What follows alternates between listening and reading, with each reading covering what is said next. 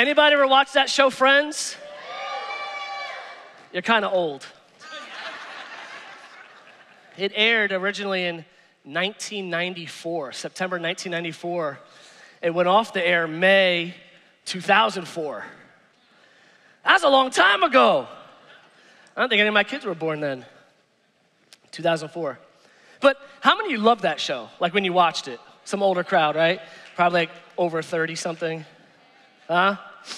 Yeah? Did you ever wish that you had friends like that?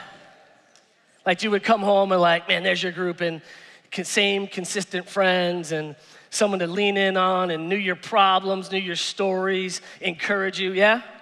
I think that's what was so popular about the show, was that it was something that we envied. It was something that we wanted.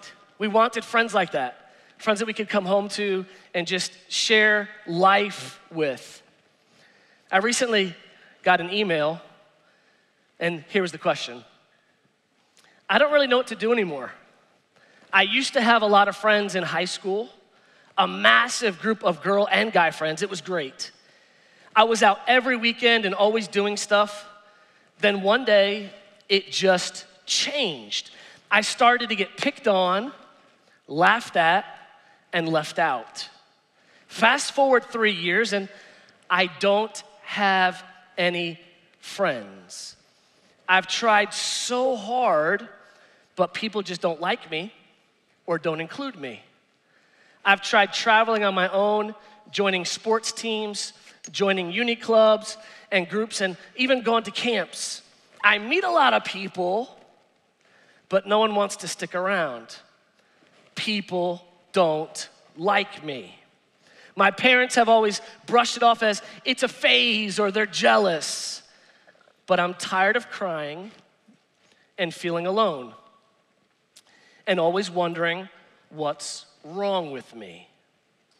Why can't I make friends? I'm nice. I've always gone out of my way for people. I don't understand what I'm doing wrong. I don't want to feel so alone anymore. I hate it. Please help me. As a real letter. We're in a series called #Struggling. And today's topic is, I don't make friends very easy. It's a struggle. It's hard for me to make friends. I have no friends. I have no real close, but I have a lot of acquaintances. I know a lot of people. But in a time of need, in an emergency, I could scroll through my phone and not find one single person that I would hit the button to say, hey, can we talk?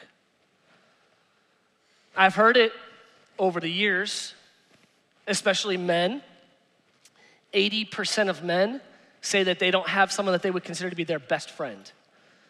A best friend, a best bud, someone who they could call and lean in on in a moment of crisis. Another guy that they feel vulnerable enough that they could open up to without that guy going and telling his business to somebody else.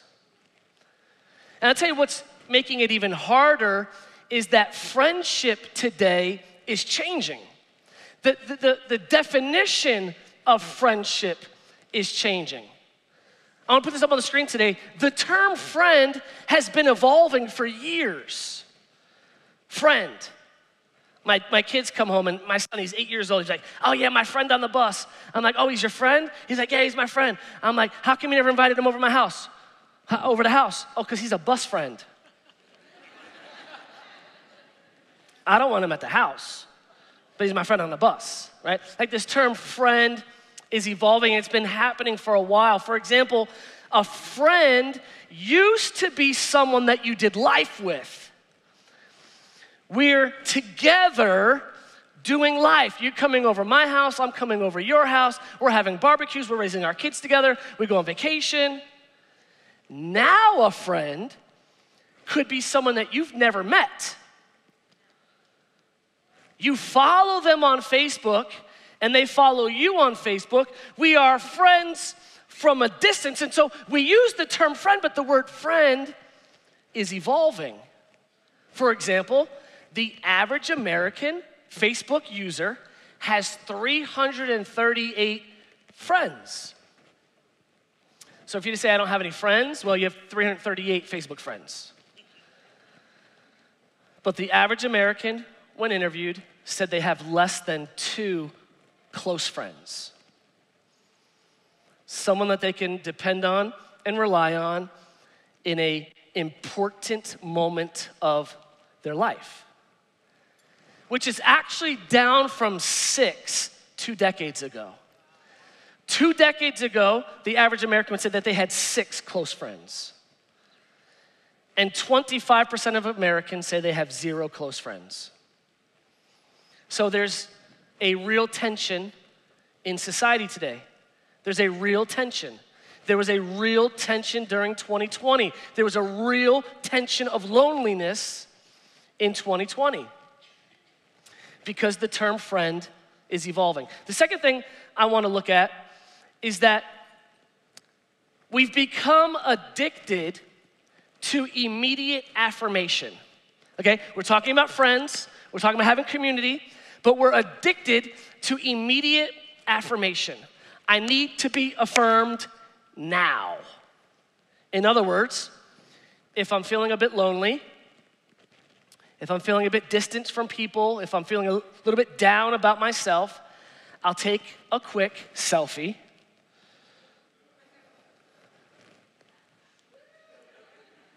That's just a little bit. Right. I'm gonna put a little filter on it. Hold on a second. I'm gonna do a portrait mode from this side. Oh, there we go. Oh yeah, a little blurry. All right, now let me upload that to my Instagram right now. Seriously, you're gonna be on my Instagram. Hold on, I got like 12 pages of stuff I have to flip through. Instagram, I'm feeling a little lonely right now. I need a little bit of affirmation, like that, you know, my jean jacket's kind of cool today. I even like straight ironed my beard this morning for everybody. Boom, that's on my Instagram. Mike McKelvey, NY. Mike McKelvey, NY. Follow me on Instagram. You're on there right now. Now I better.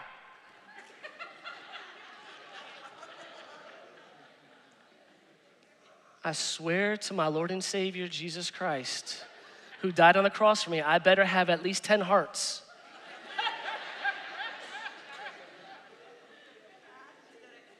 There it goes. I got, oh shoot. 14, 15.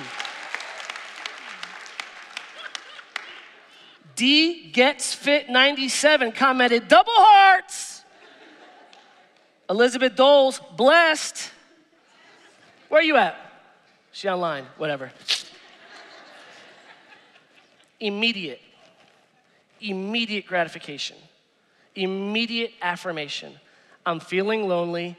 I need somebody to comment on my photo now. And again, like hearts are cool, but if you actually make a comment, if you 25, if you make a comment that's like something meaningful, for example, like as a pastor, someone comes up to me, oh man, that was the best message I ever heard in my life. Okay, that doesn't really mean a whole lot to me as a pastor. Like, I'm just saying, like, honestly. But when I say, oh, what part spoke to you? And you actually took notes, and you actually can tell me the part of the sermon that touched your heart, boom.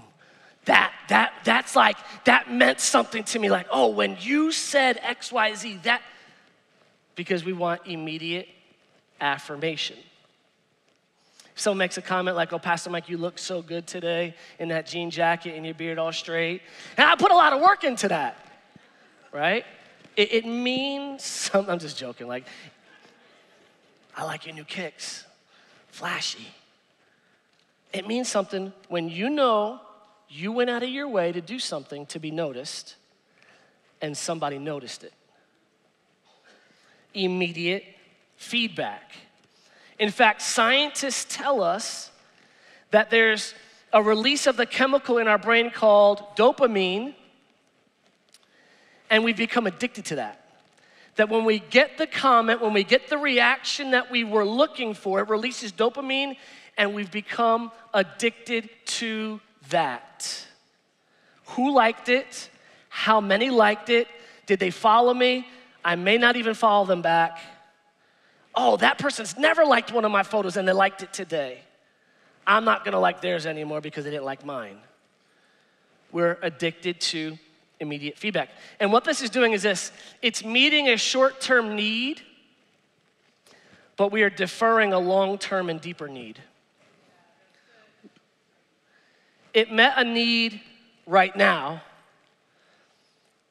but in an hour from now, I'm gonna be lonely again.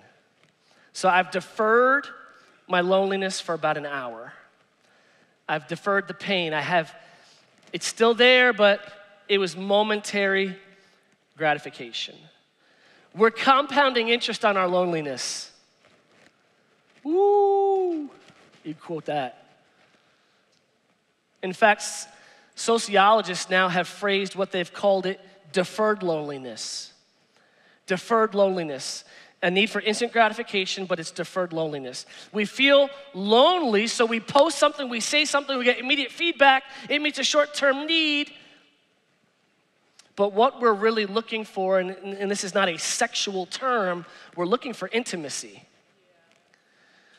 We're looking for someone to have more than a shallow conversation. Do you care about my dreams? Do you care about my pain? Do you care about what I want to do?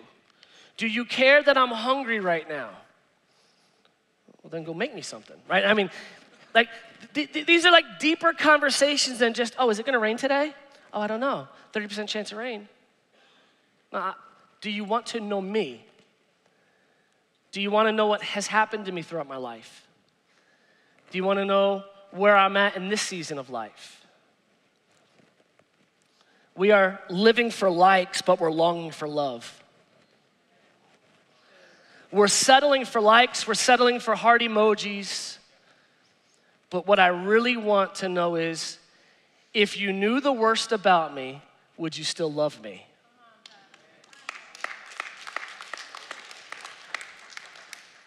Oh man, I know. We're hooked on this instant gratification. It's changing the way we do relationships. It's changing the way we do relationships. Because, let's talk about this for a second. We can get more likes and more affirmed by people we've never met on social media than the person that we decided to marry at home. I'd take my coat off for that one.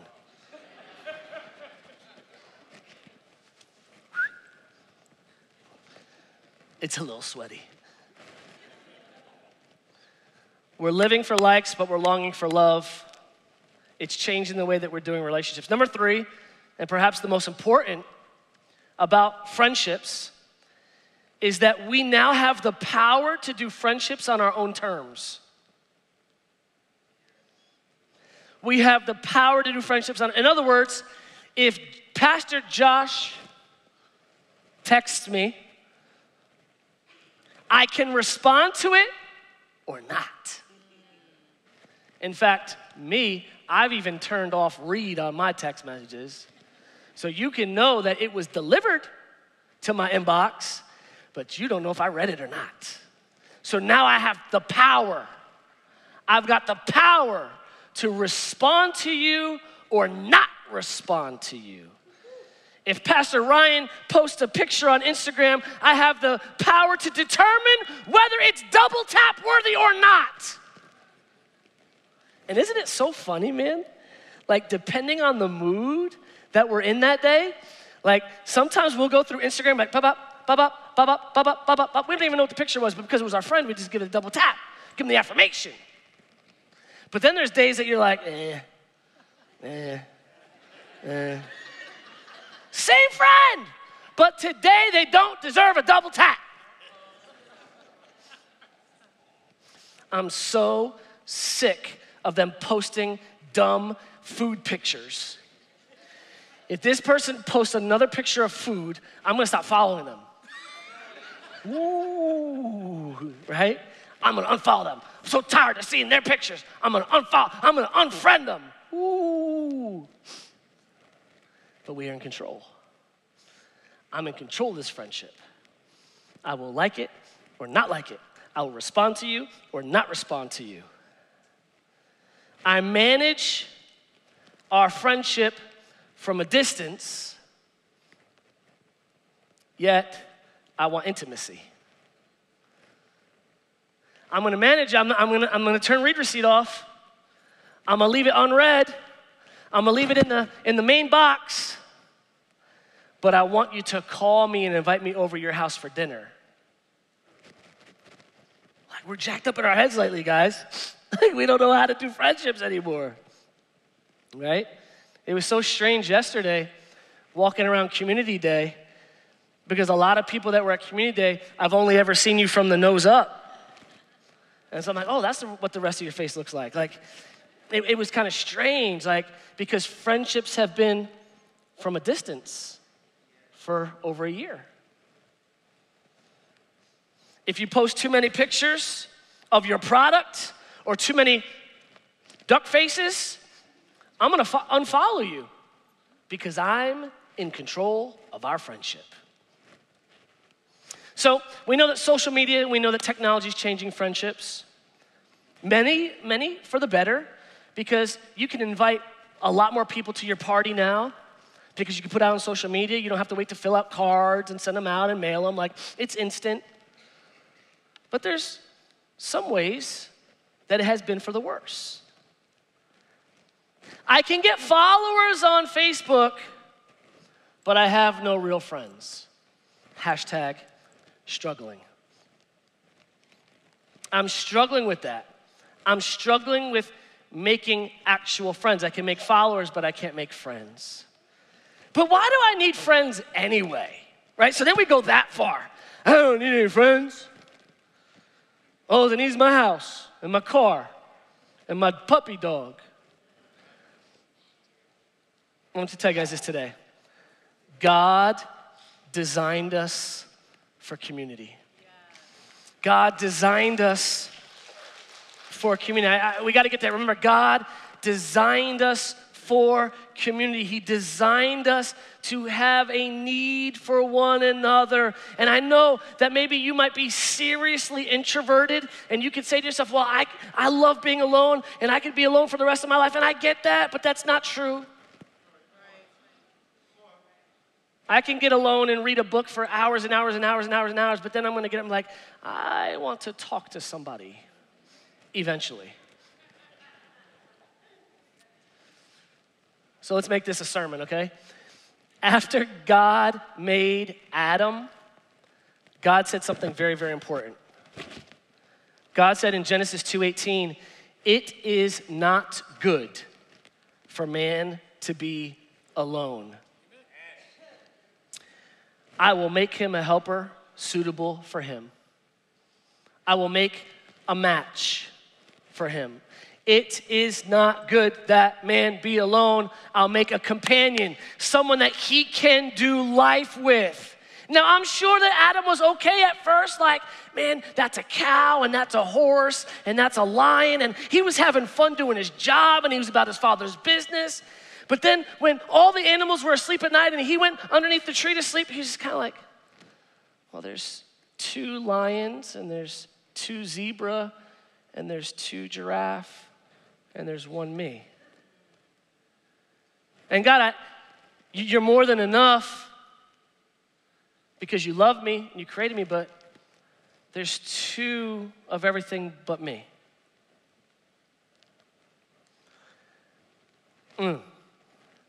God knew that humanity needs companionship. All I need is Jesus, Pastor Mike. That's not what God the Father said. So unless you're wiser than the Creator, you need somebody in your life. You need friendship. God said it is not good that you be alone. Psalm 25:14 says this, friendship with the Lord is reserved for those who honor him. With them, he shares the secrets of his covenant. Even God wants you as a friend. It's calling out to you. Would you honor me? Would you love me? Would you choose me Be my friend. And when you become my friend, I will share the secrets of my covenant with you. Number 2, be a loving and trustworthy and upbeat person yourself.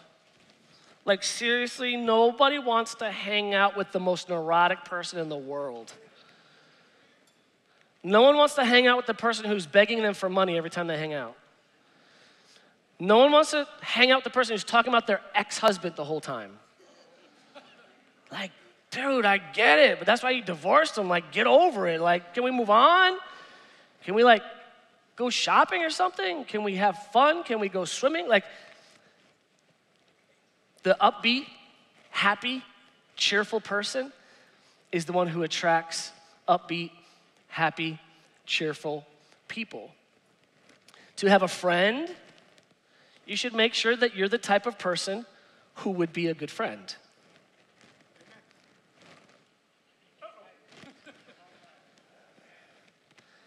How come nobody wants to hang out with me?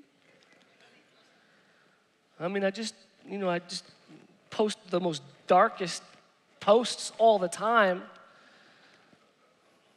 All right, can we just get like for real for like 2.5 seconds? Like seriously, like most people aren't gonna wanna be your friend if all you ever talk about is politics.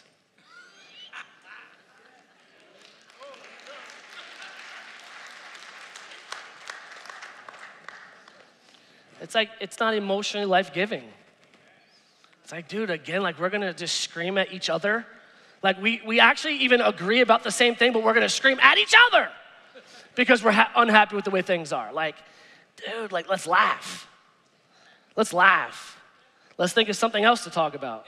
All right, come on, I'm just throwing some stuff out. You want friend? Then be a friend, like be fun. As you read through the Bible, we need to look for verses that speak about how we should treat each other. For example, Matthew 7:1 warns against being judgmental.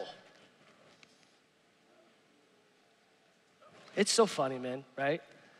Listen, we're just talking about being friends, right? It's so funny, like nobody in here wants to be judged. But it's so easy for us to be judgmental about somebody who sins differently than we do.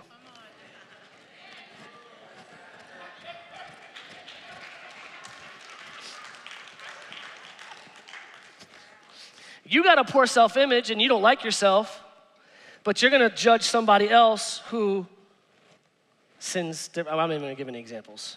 I'm not even gonna go there today. It's so easy to be judgmental about someone who's doing something that you already have the victory over. And the Bible explicitly tells you, hey, listen, take the telephone pole out of your eye,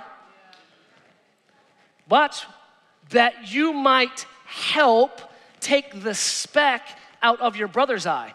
The point to the scripture is, okay, you have gone through that and you have the victory, so use your knowledge of how you got the victory over that to help someone else struggling with the same thing that you've gone through. Romans 14:13 says this, therefore let us stop passing judgment on one another. Instead, make up your own mind to put any stumbling block or obstacle out of the way of your brother or sister. Don't be a stumbling block, man. Get it out of their way. Make up your mind to not put a stumbling block, to not be judgmental in front of somebody else. Romans 15:14, I myself am convinced, my brother and sister, that you yourselves are full of goodness, filled with knowledge, and competent to instruct one another. Are you instructing one another? Are you taking the knowledge that you received about the goodness of God and giving it to other people that they may grow in their knowledge of Him? Galatians 6:2, ready? Here we go. Carry each other's burdens, and in this way you will fulfill the law of Christ. It doesn't say, hear someone's burden and go repeat it. Baba. Hey. Did you hear about what they did on Easter? Yeah, we crushed it. Why are you talking about it? Like, We have over 1 million TikTok views on Easter.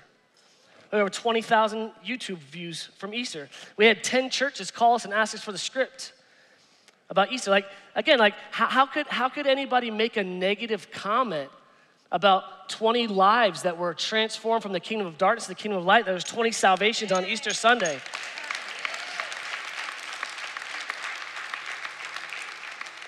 All I'm saying, guys, man, you want to have friends?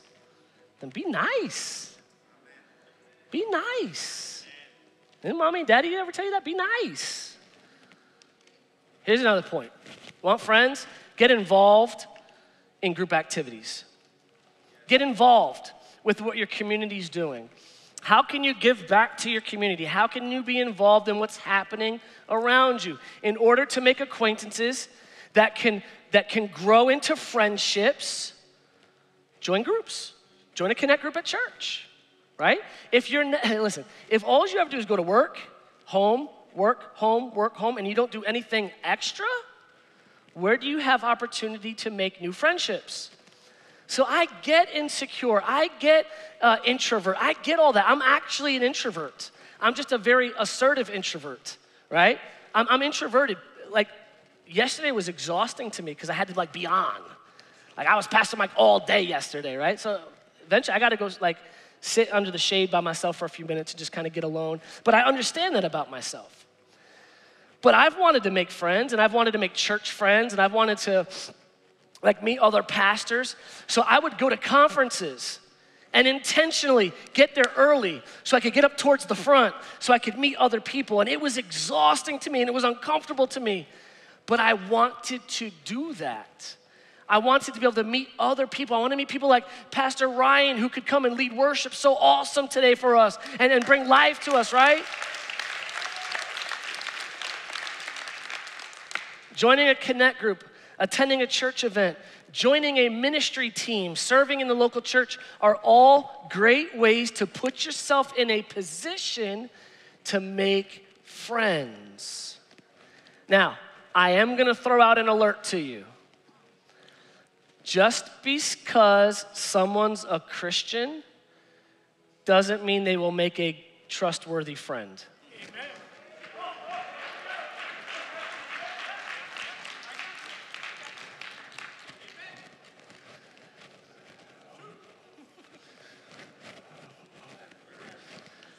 There's some people who just got saved yesterday, or they act like they got saved yesterday. Don't mean you can trust them. Just because they got the fish t-shirt on, don't mean they're gonna care for your soul. Let's be for real. Let's be for real, right? But by putting yourself out there, initiating conversations, sharing interests, you put yourself in a place to make friends. So reach out to others. Reach out to others. If you're walking through a hallway or you're waiting for your kids down in Fam Kids and you see another couple that's kind of, in the same stage of your life, man, like meeting other couples who are fun is hard nowadays, right? Like the dudes get along, but then the wives have nothing in common. Or the wives get along and the dudes are like, yo, that dude sucks. Come on, let's be for real. Like it happens all the time, right?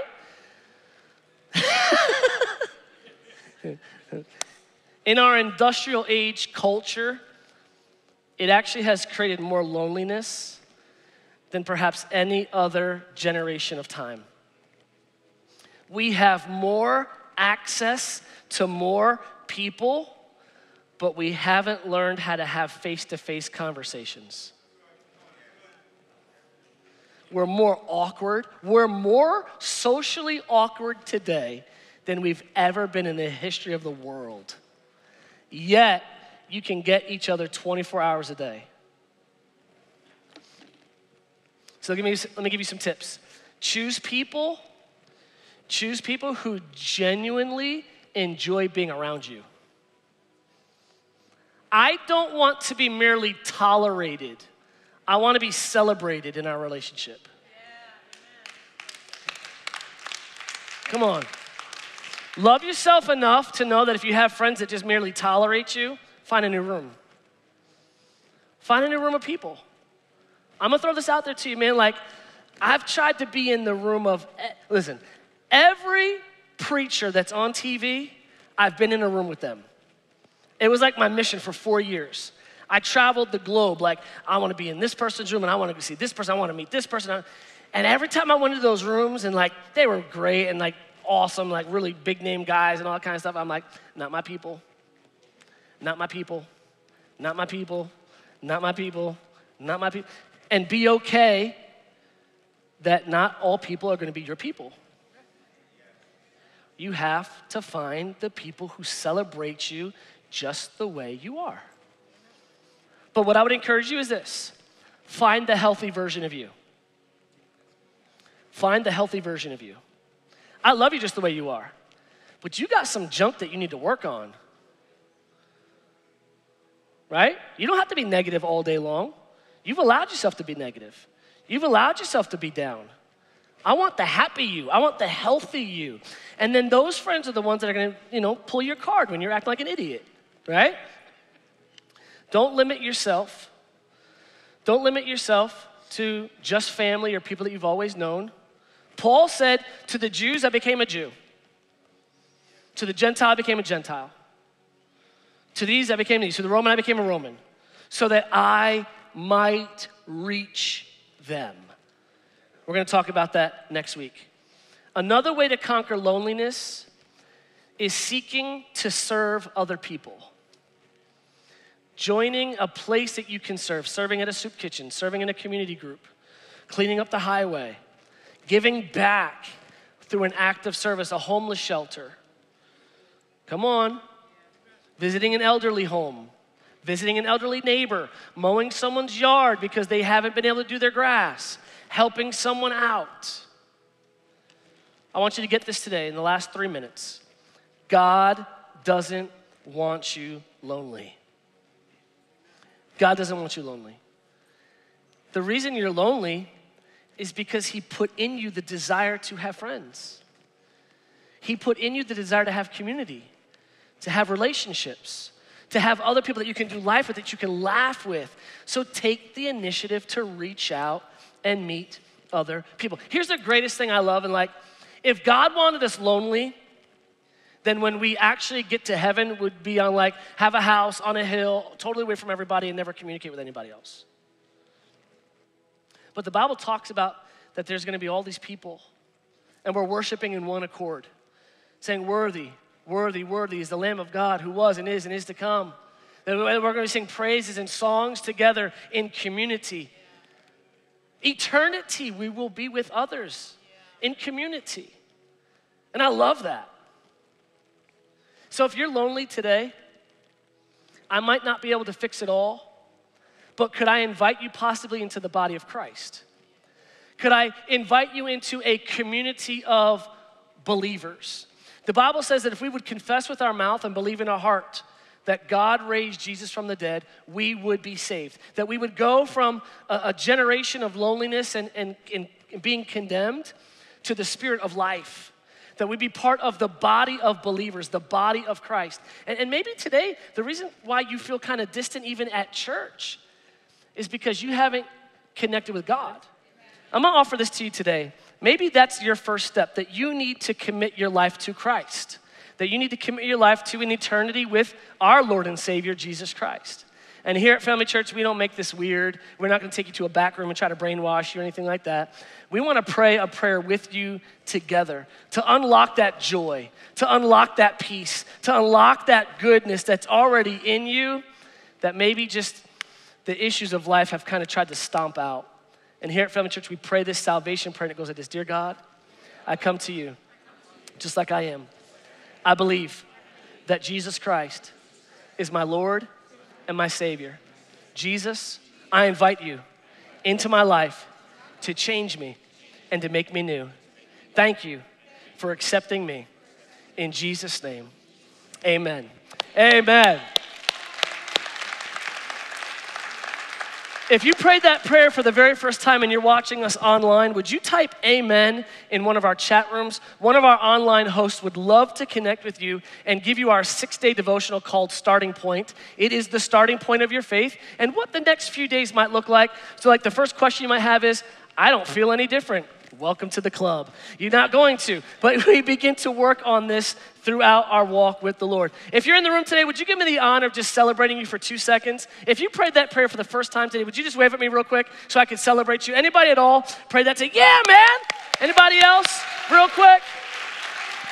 I don't see anybody. We good? Awesome, awesome, awesome. There's a card on the seat pack in front of you. If you want to fill that out, you can, and drop it off at the Welcome Center. We'd love to connect with you. We have that same starting point booklet at the Welcome Center. We also have a booklet there called Welcome Home. It talks about Christianity. So maybe you came here today and you're like, yeah, I'm digging the flat iron beard and the pineapple shirt, but I'm not so sure about this whole Jesus thing. That's okay. Like, find out a faith for yourself. Like, do yourself a favor. Maybe we're right. It's worth investigating. Maybe we're wrong. It's worth investigating. We have a book there called Welcome Home. It talks about Christianity, what we believe here. Everything's free of charge. Just go grab it. Educate yourself as to what you believe your faith is moving forward. Amen? Father, we thank you for today. We pray that this word will never return to you void, but will accomplish exactly what you set it forth to do. Lord, I thank you for life change today. I thank you that we could be in your presence in worship today, that we could feel your spirit here today. As we leave here today, Lord, I bless everyone in the sound of my voice. They're the head and not the tail, above and never beneath. Everything they set their hands to will prosper and be successful in Jesus' name. Amen. I love you. Offering baskets at the doors on the way out.